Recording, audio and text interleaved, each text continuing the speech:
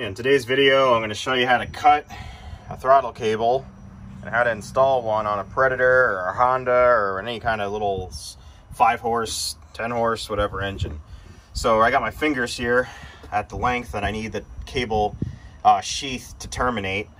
So what I'm going to do now is trim the cable. So you can't just start trimming away because you got this inside piece here that moves back and forth with the cable. So you got to pull that out. So I'm going to pull this through now. Okay, as you can see here, I removed mine entirely. I just pulled it out of this sheath. I know that I got to make my cut right here, so now I can cut this nicely. Next, reinstall your cable back into the sheath right there. Now I'm going to go size it up and figure out how much travel I need in my cable here. Best way to determine the length of your throttle cable is to set your engine's throttle on minimum. So bring it all the way forward. Set your cable also to slowest speed. Then take a look at your sheath, where your sheath is going to land, and mock that up about there. And take a look at where your Z-bend is going to need to be. Mine's going to need to be right here. So I'm going to mark my throttle cable right where I know the Z-bend crook has to be created, which is right here. So I'm just going to simply take a marking pen and I'm going to mark it just like that. I'm going to show you how to make a Z-bend in a throttle cable. You're going to need two things. Try to have a pair of vice grips with a needle nose head on it. It'll make your life a lot easier.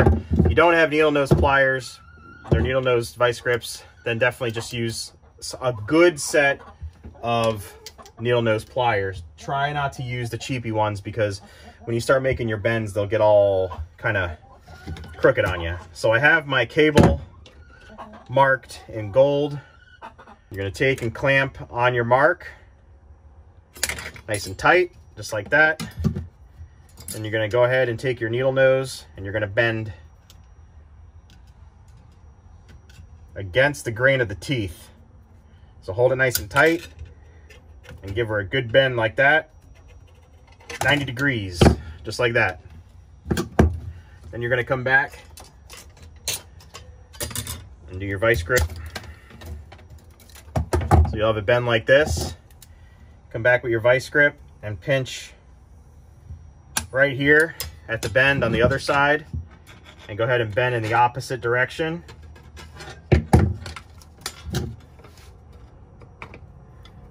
Up.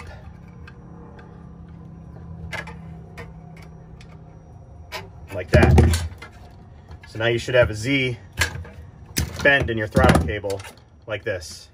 And you can straighten out your bend, but that's what you're trying to create right there. Now, go back and check it, and if everything looks good, you can trim it off right there. So I'm gonna go check mine. So coming back around to the engine, I verified my cable is the correct length, and this would focus. You'll see that I've trimmed off the extra length of cable. So now all that's left to do is you can run it through the retainer. If you want, you can go that direction, or you can just simply drop it in. I'm trying to watch the camera here, and then hook this up and over. So I'm going to connect this real quick. So if you've done everything correctly, you will see here that the throttle cable is retained right here on the collar using this pinch method here. Then you'll see the Z-bend that we created goes into the throttle arm right here.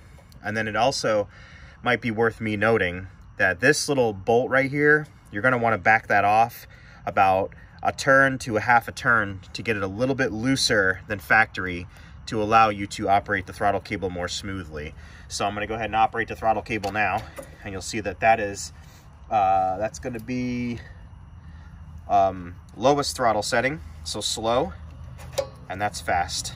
So you have full, there you go, slow and fast. The throttle cable I have has 3 stops in it. So you can kind of see it up here, so give you the overview. Just like that. So you can also adjust how stiff you want the throttle to feel by tightening and loosening this master nut right here. So you shouldn't have to take any of this stuff apart when you're installing your throttle cable, just some adjustments. So you're going to be adjusting this, which is a 10mm bolt, and then you're going to be adjusting this, which is just a Phillips head. Your motor, your engine, I should say, will have one of these on here. You'll notice I got an old Honda clone down there, and it's got the same system on it. So hope this video helped you guys out. This is how you install a throttle cable on any small engine, 5 horse, 6.5 horse, 3 horse, 11 horse. They're all the same. It's all the same design. So if you have any questions or you want to know where I got some certain things, pipe down the comments below. Remember to rate, comment, and subscribe, and I'll get you in the next video. Later.